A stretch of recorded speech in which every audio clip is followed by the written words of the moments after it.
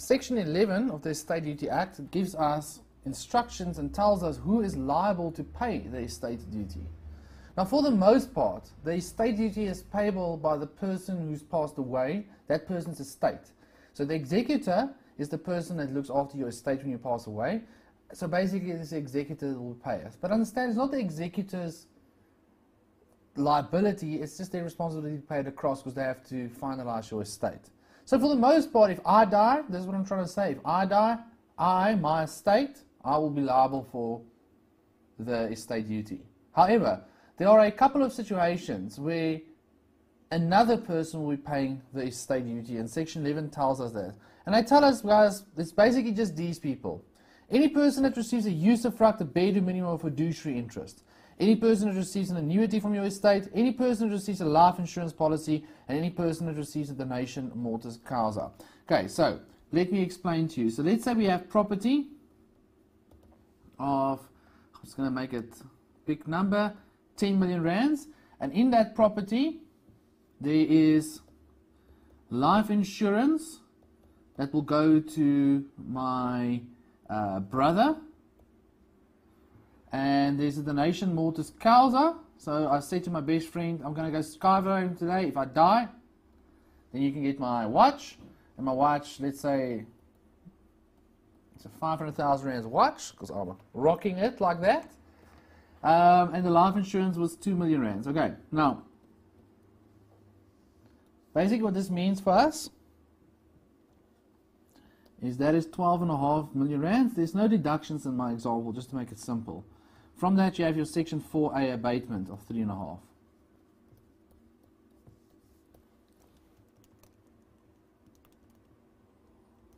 Okay, so 9 million rands. So the estate duty,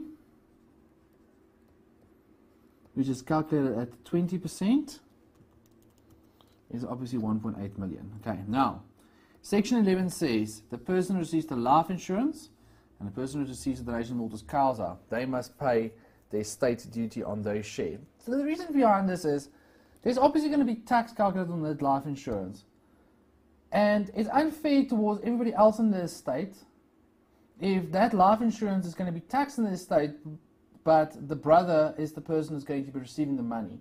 So it's unfair towards everybody else and the rest of the dependents. There might also be a situation where there's not enough money in the estate and they have to take it out of that 2 million rands. So that is why those people have it. So what will happen is you'll do the following.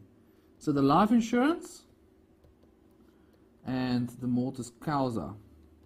So the life insurance was 2 million rands, so you'll say 2 million out of this 12.5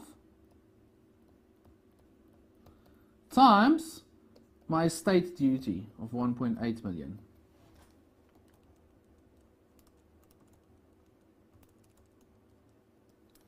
Right, it's 288,000.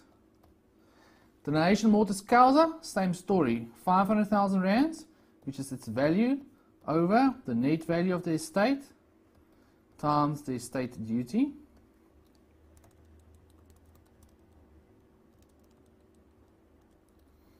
$72,000. Okay, so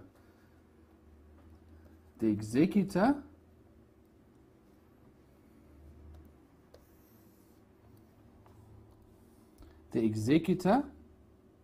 will pay the balance. So right, let me explain. So all of this must add up to 1.8 million.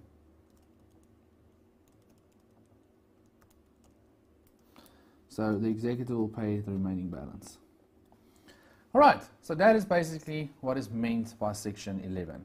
So study what is included. It's easy, guys. Limited interest, annuities, life insurance, donation mortis causa. Takes a few seconds to remember that. Then, if you're married in community of property, so Mr. A and Mrs. A are married in community of property. So that means the assets are considered to belong to both of them.